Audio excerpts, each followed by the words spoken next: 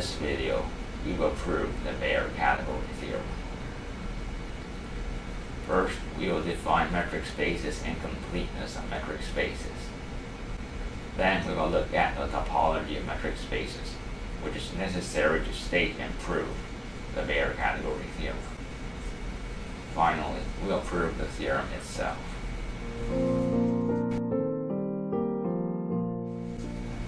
Given a set X, a function D that maps the Cartesian product of X and itself to the real numbers is a metric on X if, for all xy in X, d of xy is greater than or equal to 0, with d of xy equals 0 if and only if x equals y.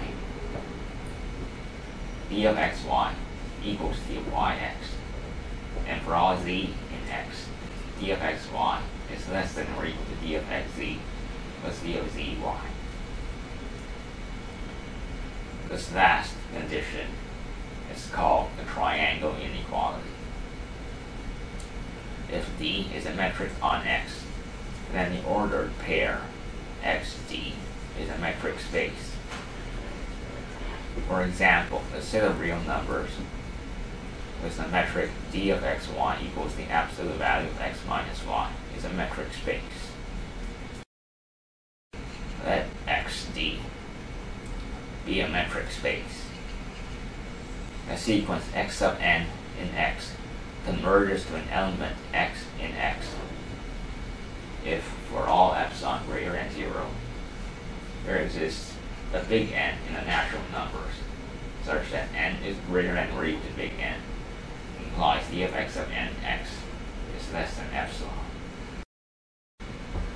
The sequence x sub n in X is a Cauchy sequence if, for all epsilon greater than 0, there exists a big N in the natural numbers such that mn are greater than or equal to big N, implies d of x sub n is less than epsilon. Let x sub n converge to the element x in X. Then there exists a big N in the natural numbers such that n is greater than or equal to big N, implies d of x sub n x is less than epsilon over 2. Thus, mn are greater than or equal to big N, implies d of x sub m x sub n is less than or equal to d of x sub m x plus d of x sub n is less than epsilon over 2 plus epsilon over 2 equals epsilon. Hence, every sequence that converges in a metric space is a Cauchy sequence. The converse is not necessarily true. The metric space XD is complete if every Cauchy sequence in X converges to an element x in X. The real numbers with the usual metric is an example of a complete metric space. Let XD be a metric space. The epsilon neighborhood of an element x in X is the set V sub epsilon of x equals the set of y in X, such that d of xy is less than epsilon. A set O contained in X is open if, for all x in O, there exists epsilon greater than 0, such that V sub epsilon of x is contained in O.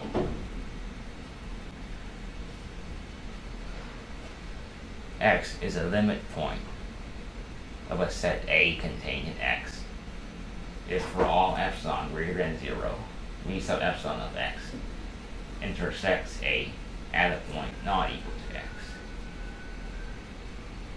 A set C contained in X is closed if every limit point of C is contained in C.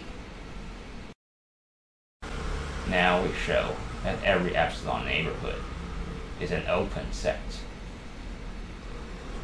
Let y be an element of v sub epsilon of x. Set epsilon prime equals epsilon minus d of xy. For all z in v sub epsilon prime of y, d of xz is less than or equal to d of xy plus d of yz is less than d of xy plus epsilon minus d of xy equals epsilon. Thus, v sub epsilon prime of y is contained in v sub epsilon of x, and v sub epsilon of x is open. A set E contained in X is open if and only if the complement of E is closed. First, assume E is open. Let X be a limit point of E complement. For all epsilon greater than 0, v sub epsilon of X intersects E complement. Then v sub epsilon of x is not contained in E. Hence, x is not an element of E, and x is an element of E complement. Thus, E complement is closed. But now assume E complement is closed. For all x in E, x is not a limit point of E complement. Then there exists epsilon greater than 0, such that the intersection of v sub epsilon of x and E complement is empty. Then v sub epsilon of x is contained in E, and E is open.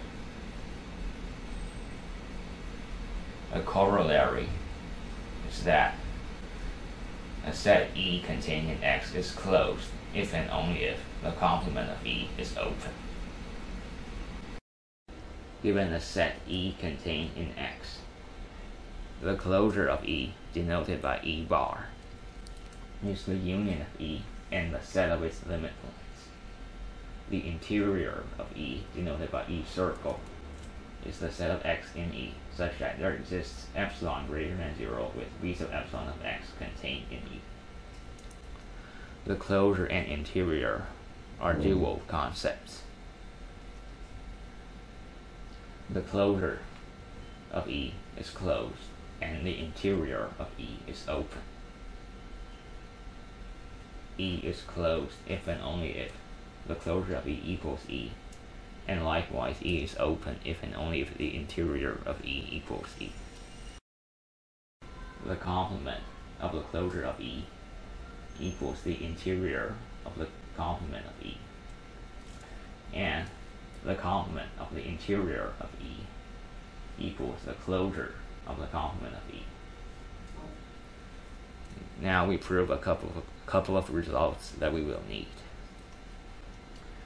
Let X be a point in X, and let Y be a limit point of v sub epsilon of X.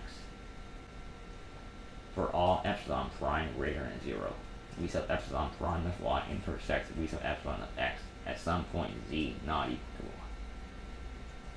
Then d of xy is less than or equal to d of xz plus d of zy is less than epsilon plus epsilon prime. Because epsilon prime is arbitrary, d of xy is less than or equal to epsilon. And the closure of v sub epsilon of x is contained in the set of y in x, such that d of xy is less than or equal to epsilon.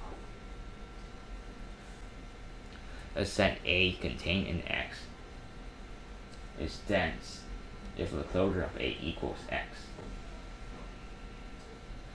A set E contained in X is nowhere dense if the interior of the closure of E is empty. If the interior of the closure of E is empty, then the closure of the complement of the closure of E equals the complement of the interior of the closure of E equals X. And if the closure of the complement of the closure of E equals X, then the interior of the complement of the closure of E equals the complement of the interior of the closure of E equals the complement of the closure of E is empty. Hence, E is nowhere dense if and only if the complement of the closure of E is dense.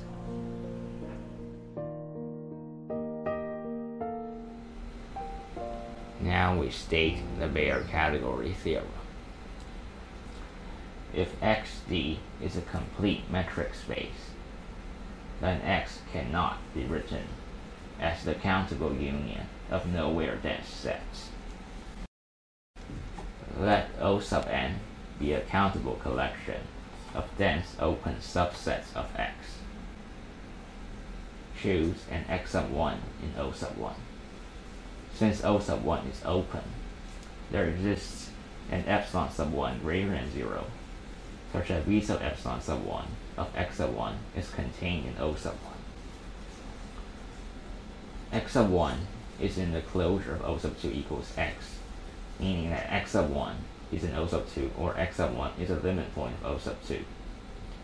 So there exists an X sub 2 in the intersection of V sub epsilon sub 1 of X sub 1 and O sub 2. There exists an epsilon sub 2 prime greater than 0, such that V sub epsilon sub 2 prime of X sub 2 is contained in O sub 2. Set epsilon sub 2 to be equal to half of the minimum of epsilon sub 2 prime, epsilon sub 1 over 2, and epsilon sub 1 minus d of x sub 1 x sub 2. Then, epsilon sub 2 is greater than 0. V sub epsilon sub 2 of x sub 2 is contained in O sub 2, and epsilon sub 2 is less than epsilon sub 1 over 2.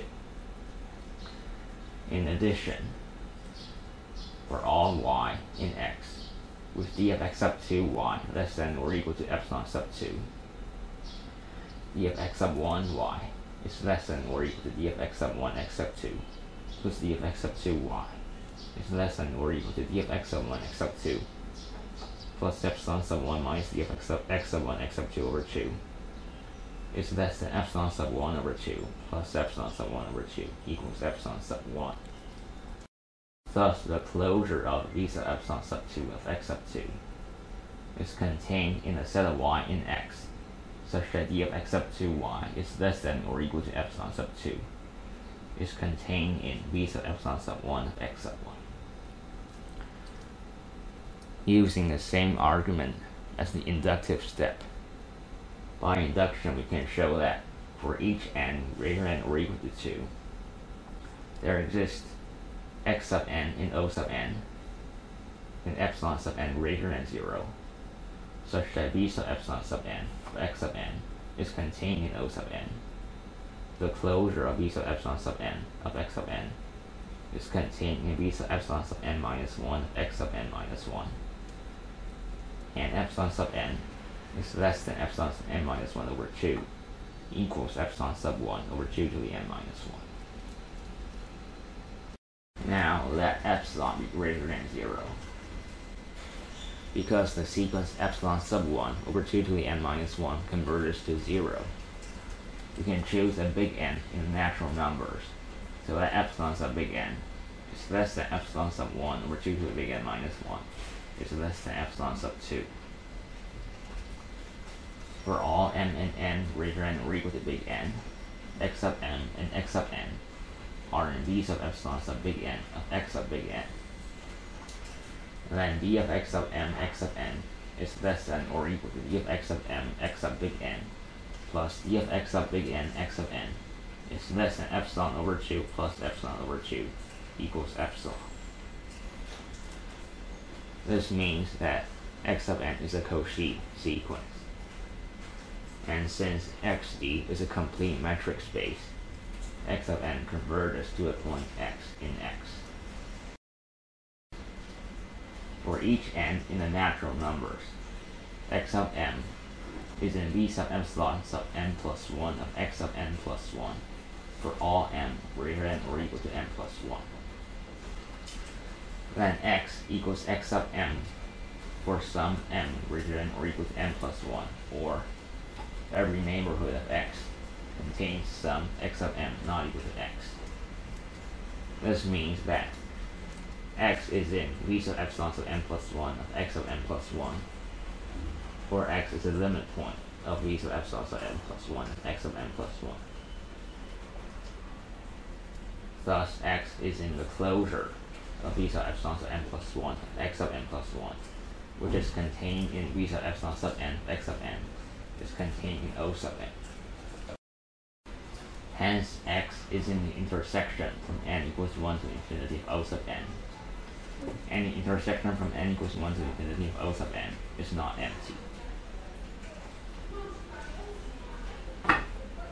Let E sub n be a countable collection of nowhere dense sets. For each n in the natural numbers, the complement of the closure of E sub n is dense and open. The union from n equals 1 to infinity of E sub n is contained in the union from n equals 1 to infinity of the closure of E sub n, which is equal to the complement of the intersection from n equals 1 to infinity of the complement of the closure of E sub n by De Morgan's law. Because the intersection from n equals 1 to infinity of the complement of the closure of E sub n is not empty, its complement is not all of x, completing the proof.